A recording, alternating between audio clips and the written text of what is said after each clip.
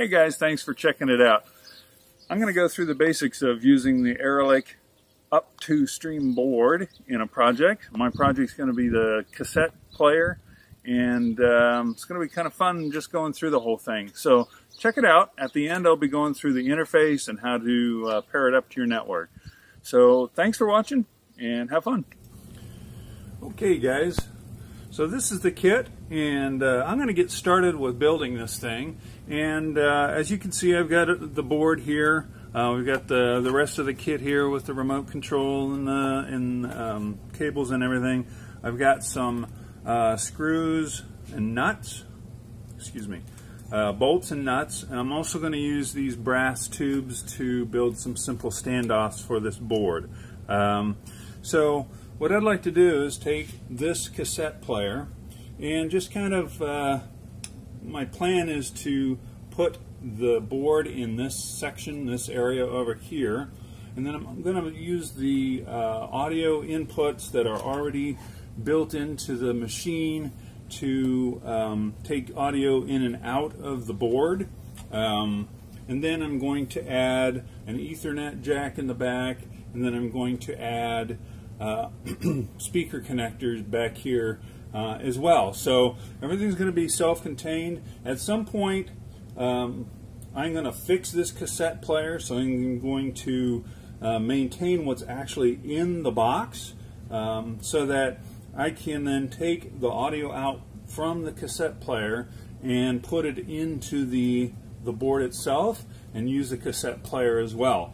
But to begin with, the idea is to get this board working inside the cassette player and having a real nice vintage look to the streamer itself. So I'm going to get started. I'll kind of go along and explain a few of the things that I've had to do and what I'm going to do and how I'm going to do it, and we'll get started. All right.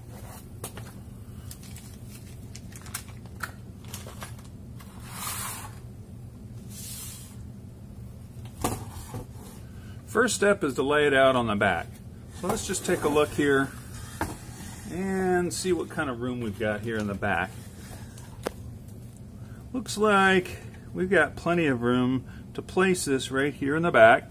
However, I'm going to need to use these connectors, so I can't just put it in straight up like that. So I think what I'm going to do, let's see, how else can I do this? The other option is to simply take it up off the existing board and suspend it up in the air like that. I'll have to modify the back panel here for the other speaker outputs as well as the Ethernet. Also keep in mind that I'm going to be running antennas. I'll probably put them at the corners just to keep the antennas as far apart as possible, and that's the plan. So let's get busy. I'm going to go ahead and remove the entire back panel. Won't be too exciting to watch, but here we go.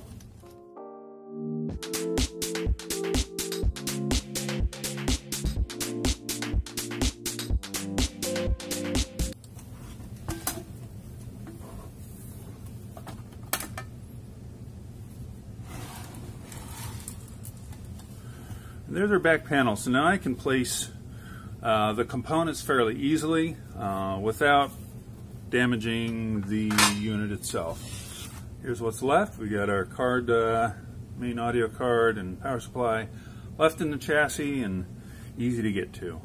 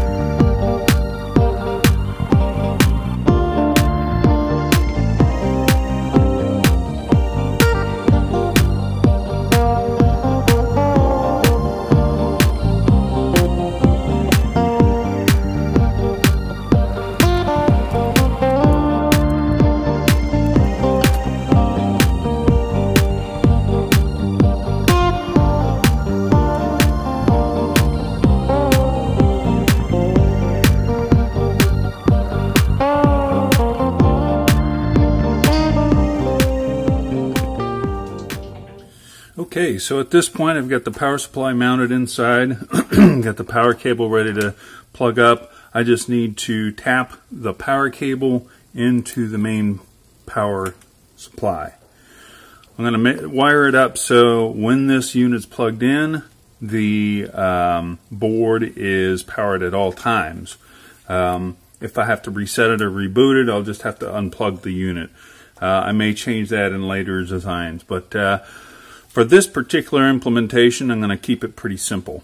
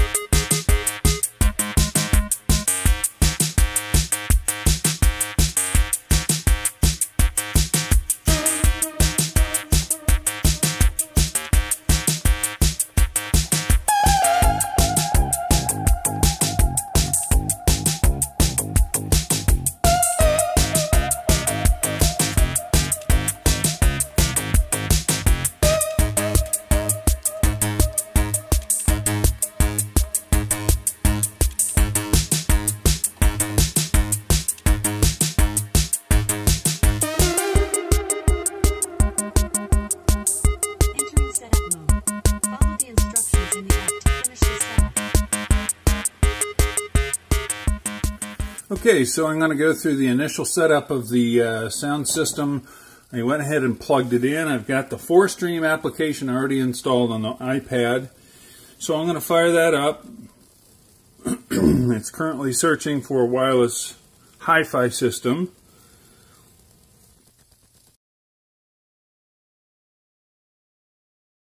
Okay, so now it should be searching for the, or it should be transmitting on a Wi-Fi signal that I can pick up with my iPad here. Sound system 2791 right there. So I'm going to connect to that network. You are now connected to your speaker. Follow the instructions in the app to finish the setup. Alright, so I'll switch back over to the app. 4stream. So far so good. Okay. I'll move the iPad for this. Okay, so I'm going to continue. Waiting for Wi-Fi connection. There we go. Connected to your Wi-Fi network. Okay, so now this board is connected to my home Wi-Fi. So far so good. New device detected. Great. That's my router system saying that it's found a new device. Alright, so things look like they're going well. The actual board, and we can go through setup. Alright, so it's connecting right now. And there we go. Continue. Alright, so I'm going to customize the device.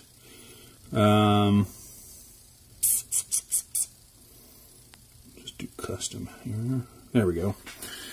And I'm going to call it tape deck. Since I've got it installed in a tape deck. Kind of makes sense.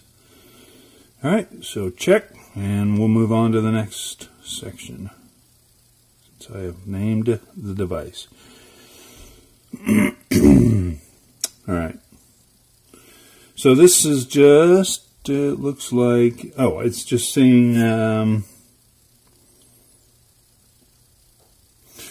just giving me instructions on how to switch between solo and multi-mode. Okay, got it. Let's do an upgrade. I always like to keep things up to date. So it's going, you can see through the LED here that it's actually upgrading firmware. Upgrading the firmware. Fantastic. You can see the progress here. That's very nice. So far the user interface is pretty self-explanatory and easy to use. Okay, update successful, and there you have it. So simple as that. Okay, so I'm in the main console here, it looks like. And we'll just take a look here. Let's take a look. Okay, so we've got all our music. We've got My Music, Internet Radio, Pandora. I use Pandora quite a bit, so let's take a look there. We can log into Pandora. I'm not going to record this. So I logged into Pandora, and all my stations that I've set up seem to be here, so that portion seems to be working just fine. Let's just take a look and see what happens when we play a little bit of music here. And we'll just pick Sammy Hagar. This little amplifier rocks pretty well. Now these are pretty easy speakers to drive, not super efficient, but they play pretty loud. Didn't detect any kind of abnormal levels of distortion or anything like that in the sound. So just initial impressions with the box open and kind of this being my first prototype. This thing is really easy to put together.